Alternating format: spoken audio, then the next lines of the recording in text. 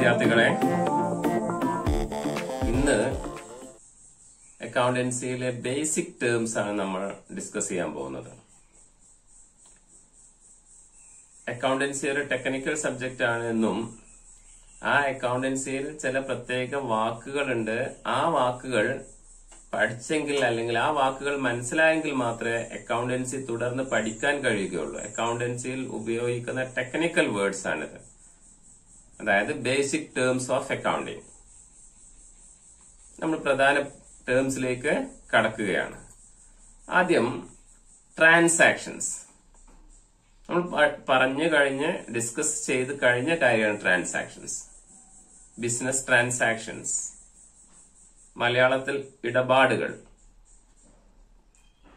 ആദ്യ ക്ലാസ്സിൽ തന്നെ നമ്മൾ പറഞ്ഞിരുന്നു economic events of A business organisation is called transactions. Economic ഇവന്റ്സിന്റെ മറ്റൊരു പേരാണ് ട്രാൻസാക്ഷൻസ്. എക്സാമ്പിൾ നമ്മൾ പറഞ്ഞു കഴിഞ്ഞതാണ്. എക്സാമ്പിൾ നമ്മൾ പറഞ്ഞിട്ടുണ്ട്: purchase of goods, sale of goods, etcetera. Transactions are the events in the business organization which are measurable in terms of money. സാമ്പത്തിക അടിസ്ഥാനത്തിൽ അളക്കാവുന്ന ബിസിനസ്സിലുള്ള എല്ലാ സംഭവങ്ങളെയും ബിസിനസ് ട്രാൻസാക്ഷൻസ് എന്ന് പറയും. Business transactions. Next, economic events in the business organization is called transactions. അതിന്റെ explanation ആണ് നമ്മൾ സ്ക്രീനിൽ കാണുന്നത്. Next, assets. മറ്റൊരു ബേസിക് ടേം ആണ് അസെറ്റ്.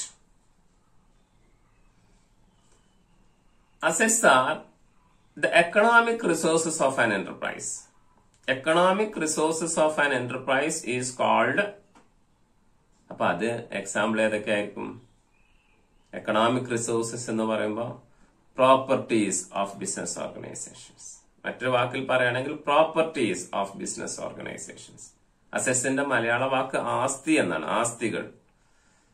നമ്മൾ പറയും ചില ആളുകളെ കുറിച്ച് അവര് നല്ല ആസ്തിയുള്ള ആളുകളാണ്, ചില സ്ഥാപനങ്ങളെ കുറിച്ച് നല്ല ആസ്തിയുള്ള സ്ഥാപനമാണ്, ചില രാഷ്ട്രീയ പാർട്ടികളെ കുറിച്ച് ആസ്തിയുള്ള രാഷ്ട്രീയ പാർട്ടിയാണ് എന്നൊക്കെ പറയും. അതെന്താണ് ഈ ആസ്തി എന്ന് പറഞ്ഞാൽ? Economic resources. എക്കണോമിക് റിസോഴ്സസിന് ഉദാഹരണമാണ് കയ്യിലുള്ള ക്യാഷ്, ഫിക്സഡ് ഡെപ്പോസിറ്റ്, ബിൽഡിംഗ്, അങ്ങനെയുള്ള അല്ലെങ്കിൽ സ്റ്റോക്ക്. ഇതൊക്കെ ആസ്തികളാണ്. എക്കണോമിക് സാമ്പത്തിക വിഭവങ്ങളാണ്. ഇനി ഈ ആസ്തികളെ രണ്ടാക്കി തരംതിരിച്ചിട്ടുണ്ട്. Assets broadly classified into two categories: fixed assets and current assets. Fixed assets and current assets. നമുക്ക് അസെറ്റ്സിനെ ഡിവൈഡ് ചെയ്ത് ചാർട്ട് ഒന്ന് പരിശോധിക്കാം. അസെറ്റ്സ് മുകളില് അസെറ്റ്സ് നമ്മൾ നേരത്തെ പറഞ്ഞു. അസെറ്റ്സിനെ broadly classified in to 2 categories: fixed assets and current assets. അതില് ഇവിടെ ആദ്യം ടാഞ്ചിബിൾ അസെറ്റ്സും ഇൻടാഞ്ചിബിൾ അസെറ്റ്സും ഫിക്സഡ് അസെറ്റ് ആണ്. ഫിക്സഡ് അസെറ്റിനെ രണ്ടാക്കി ക്ലാസിഫൈ ചെയ്തിട്ടുണ്ട്. അവ ടാഞ്ചിബിൾ അസെറ്റ്സും ഇൻടാഞ്ചിബിൾ അസെറ്റ്സും ആണ്. ഈ ടാഞ്ചിബിൾ അസെറ്റ്സ് എന്നുള്ള ഭാഗത്ത് ഫർണിച്ചർ. ടാഞ്ചിബിൾ അസെറ്റ്സ് എന്നുള്ള ടാഞ്ചിബിൾ എന്ന് പറഞ്ഞാൽ തൊടാനും കാണാനും കഴിയുന്ന അസറ്റുകളെയാണ് ടാഞ്ചിബിൾ അസെറ്റ്സ് എന്ന് പറയുന്നത്. അതിന് ഉദാഹരണങ്ങളാണ് furniture, plant, missionary, land, premises, tools, long term investments. Furniture, സ്ഥാപനത്തിലുള്ള ഫർണിച്ചറുകൾ. പ്ലാന്റ്, മിഷനറികളുടെ കൂട്ടത്തിനാണ് പ്ലാന്റ് എന്ന് പറയാം. Missionary, land and building. Premises, ബിസിനസിന്റെ ഉടമസ്ഥതയിലുള്ള ചുറ്റുപാട്. ടൂൾസ്, ബിസിനസ് ഉപയോഗിക്കുന്ന ആയുധങ്ങള്, അതുപോലുള്ള എക്യുപ്മെന്റ്സ്.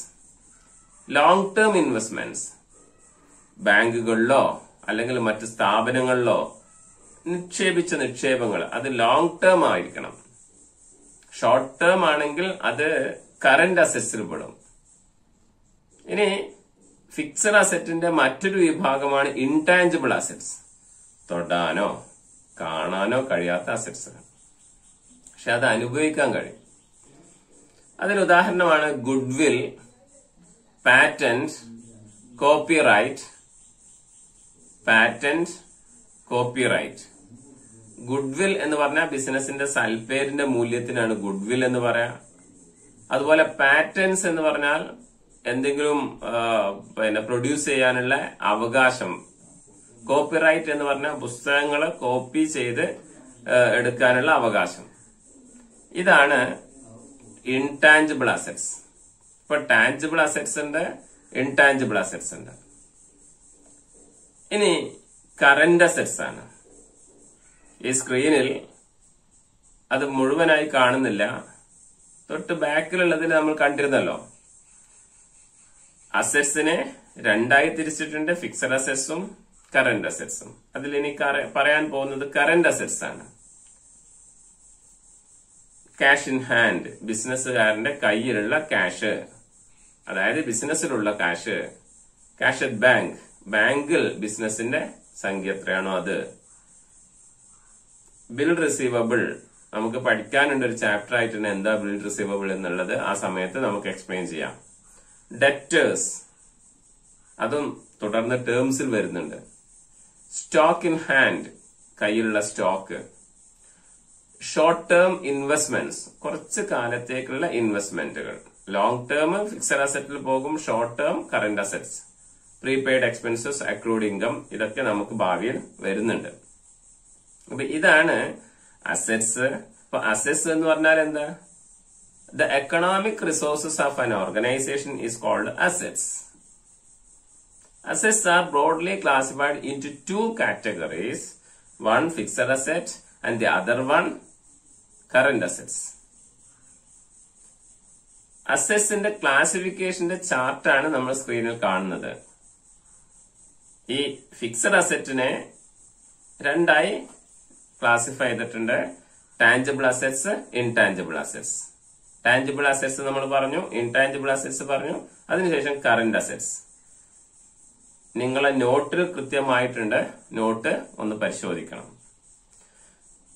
അടുത്തത് ലയബിലിറ്റീസ് ആണ്. ലയബിലിറ്റീസ്, ബാധ്യതകൾ, ബിസിനസിന്റെ ബാധ്യതകൾ. The obligations of business organisation is called liabilities. The obligations or debts. Obligations എന്ന് പറഞ്ഞ ബാധ്യതകൾ, ഡെറ്റ്സ് എന്ന് പറഞ്ഞ കടങ്ങൾ. That an enterprise. ഒരു എന്റർപ്രൈസ് എന്ന് പറഞ്ഞാൽ ബിസിനസ് ഓർഗനൈസേഷൻ. ഒരു ബിസിനസ് സ്ഥാപനത്തിന്റെ കടങ്ങളെയോ ബാധ്യതകളെയാണ് ലയബിലിറ്റീസ് എന്ന് പറയുന്നത്. ബാധ്യത എന്ന് പറഞ്ഞാൽ എന്താ? കൊടുക്കാനുള്ളത്, കൊടുക്കാനുള്ള കാശ്. ലയബിലിറ്റീസ്, ആ വാക്ക് മീനിങ് അറിഞ്ഞിരിക്കണം. ബാധ്യതകൾ. അസറ്റിന്റെ മീനിങ് എന്താ?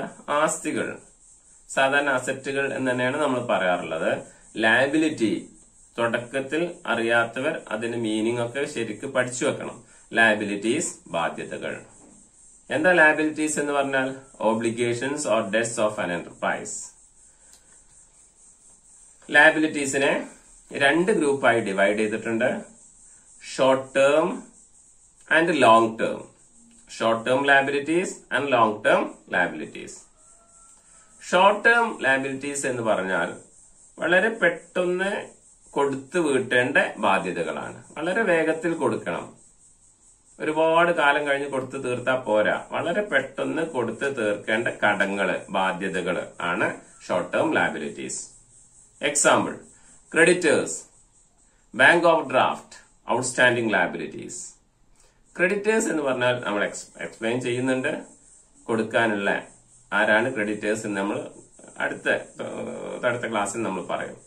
ബാങ്ക് ഓഫ് ഡ്രാഫ്റ്റ്, ബാങ്കിൽ നിന്ന് എടുക്കുന്ന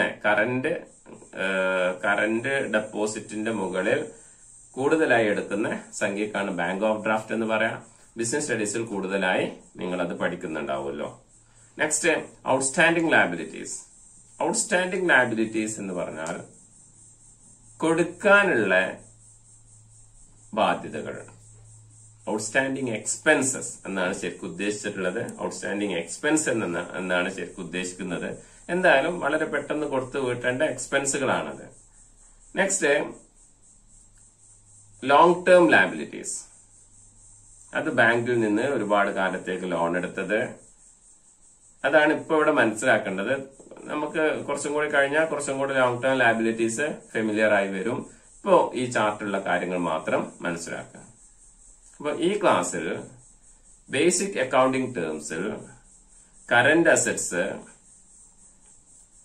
ബേസിക് അക്കൗണ്ടിംഗ് ടേംസിൽ ആദ്യം business transactions, then assets, then liabilities, ഇത്തരം കാര്യങ്ങൾ നമ്മൾ പറഞ്ഞു കഴിഞ്ഞു. നിങ്ങൾക്കത് മനസ്സിലായി കാണും.